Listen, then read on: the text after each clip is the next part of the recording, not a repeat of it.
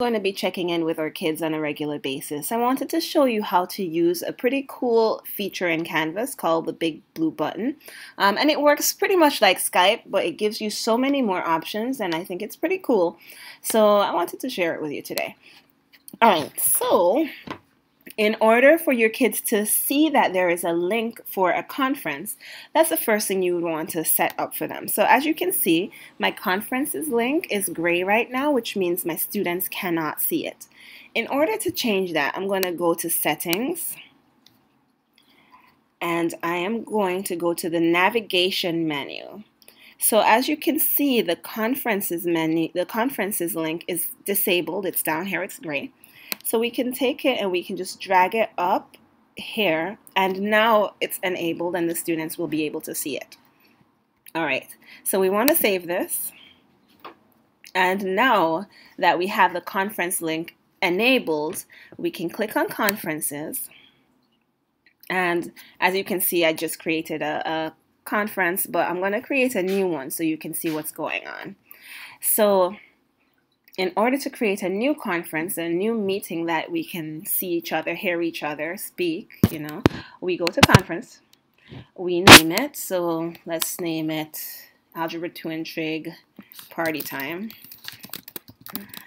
All right, so now it's the big blue button conference. That's the only option I have enabled right now. We can set the length of the conference. We can enable recording for the conference. So if you think it's going to be valuable enough for students to want to check back, or if somebody was absent, whatever the case, you might want to enable recording, or set no time limit, whatever you want to do for your conference. Okay, so at this point I can invite all members of the course, or I can select a few to invite. I can invite, right now I only have 3 people in my course. I can invite all of them. I can invite one of them, depending on if I require everybody, or if anyone express interest. So I'm not going to invite anyone. I'm going to update this. And so now I have my conference, the Algebra 2 and Trig Party Time. I can start this conference. And as you can see, some cool stuff will start to come up. So let's wait a second. All right, so how do you want to join the conference? Of course, you're the teacher, so you probably want to turn your microphone on. And make sure you allow your microphone to work. And now this weird thing happens. It's a test to make sure that your microphone is on. It is. You are currently the only person in this conference. All right, so great. So now I'm pretty lonely. I'm the only person in the conference, but that's okay. I can still show you some stuff. For example, I could turn my webcam on, and then I, of course, have to allow it to happen. And it's opening, and then you can see me. Hello, I'm right here. Okay, I could start sharing my webcam, but I am not going to right now. Okay, I could also share my desktop with students. I could stop sharing my microphone. I could use a whiteboard. So over here, we have options for a whiteboard, and we can play with them. We can draw on our whiteboard. We can make shapes, whatever we want to do. So you definitely want to play with all these options over here. We can even chat. But why would we chat if our microphone is on? Maybe you have a reason to. I'm not sure. Okay, cool. So now that we have taken a look at our big blue button, let's see what the students see. All right, so I'm going to go to my student view. And in my student view, let's see. So in my student view, now as you can see, there is a link for conferences. So as a student, I'm going to go to Conferences. And it says I cannot access this functionality in student view because I'm not an actual student. But an actual student would be able to probably view the conference, I am guessing. If not, there is another option, and I'll show that to you right now. So I'm going to leave student view. So make sure we leave. So of course, if you had sent out the email invite, they could join the conference through the email. That is one way.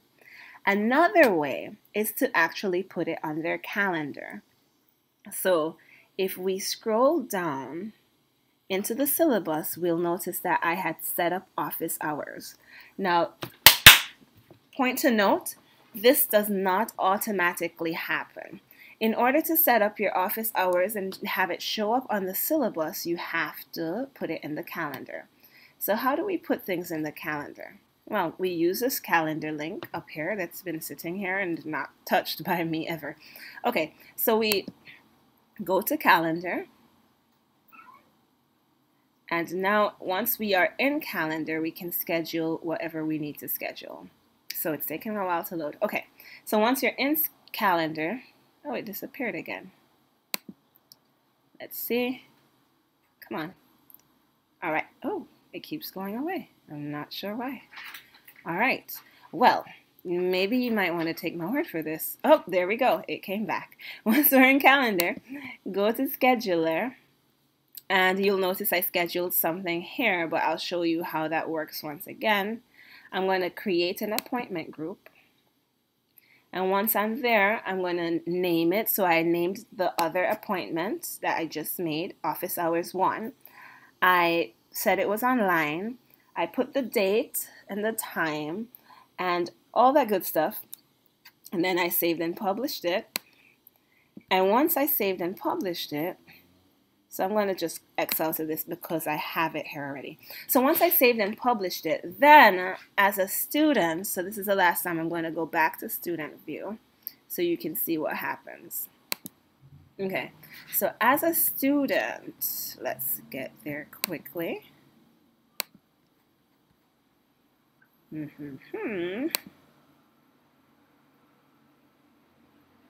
As you can see, my computer is very low right now. Okay, so we're in student view. So now, as a student, when I'm looking at my calendar or my syllabus, I see the office hours. When I click on office hours, I see nothing yet, but it's coming. Okay. I see that I can sign up for the appointment here. So if you have office hours, but you don't want to sit there lonely by yourself with no one in that room, you can have your students schedule office hours with you. And if no one's scheduled to meet with you, then probably at that point you don't have to attend your own office hours. But of course, if they scheduled an appointment with you, then of course you have to make sure that you're there. So you can require this for students, have them sign up for your office hours so you know when you have to be there in your conference or not. Hope this was helpful. Bye.